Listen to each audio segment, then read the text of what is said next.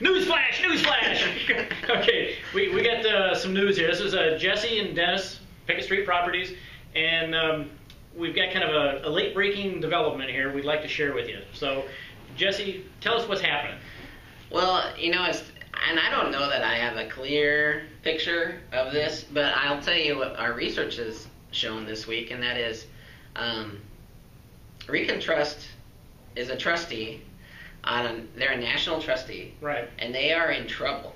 Okay, so now tell us a little bit. A Recontrust and a trustee.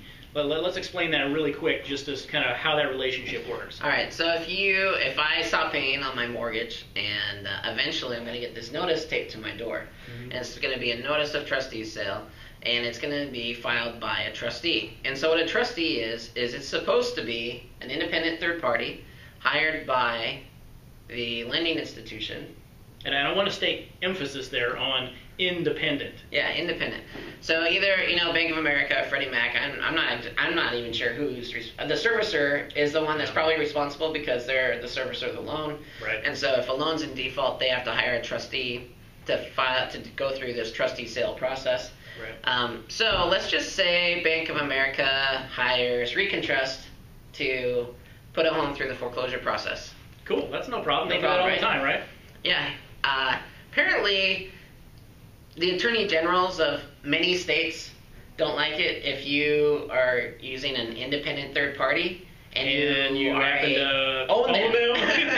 Yeah. You smell conflict of interest?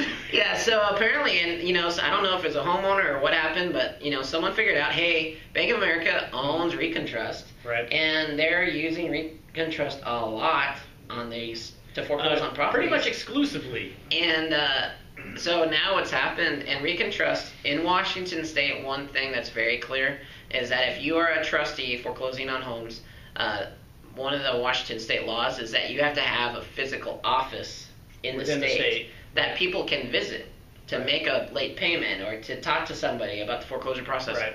Recontrust does not have that in Washington State. And so Attorney General Ron McKenna has filed a lawsuit against Recontrust.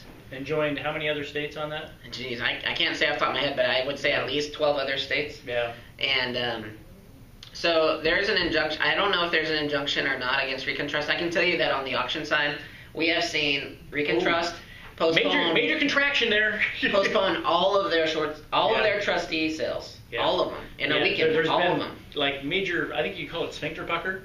Okay, for lack of a better term. Yeah, there's all of a sudden there's something happened that they've shut off the pipeline. And so I don't know exactly how this plays into our investment pool. Right. But other than to say that if we see a Recontrust filing going to auction for Friday, there's a very good chance that is not going to happen. There's a very good chance that auction is going to get postponed until this mess between Bank of America and Recontrust is figured out.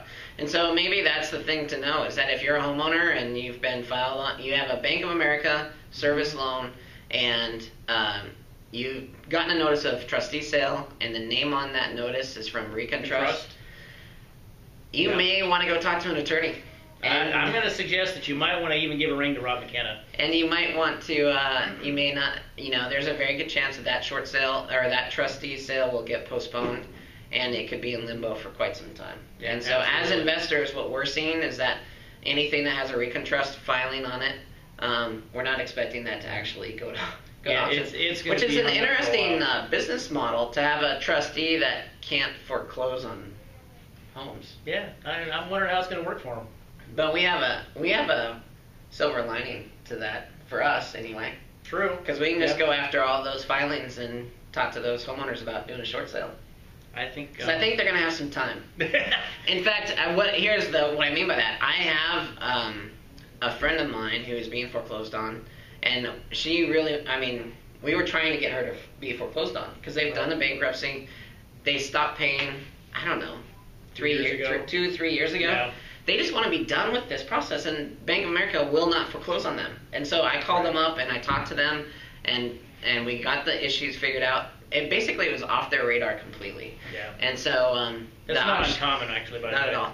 Auction came up late October. Mm-hmm. Day of auction, it got postponed. And my friend called Bank of America, and they said, "Oh, we have to start over with a new trustee." Guess who the trustee was? Recontrust, I guess. Yeah. And so now they have to start over that process. So the trustee sale process, you stop paying your mortgage. As soon as 30 days after that, you can get a notice of default. No sooner than 30 days after that, you can get a notice of trustee sale, right. And that says 90 days from now we're gonna foreclose on your home. We have the right to foreclose on your home. Well, that's 120 days. Anywhere from 90 to 120 days, right. That these homeowners just bought, that they can now try to do a short sale instead. Right. And that's something to think about. Absolutely. So keep that in mind. Give us a ring if you're in that position, and we'd be happy to look over your scenario and be able to help you out. And I'll try to throw a link below this post about Attorney General's filing against Recontrust, so that you guys can access that information, and it's not just me spouting off. Right. And if you have questions or thoughts or ideas or any knowledge about this topic, because it's a little convoluted, throw it in the comments, and we'll hit you follow back up for sure. You bet. All right. Thank you very much. Thank you.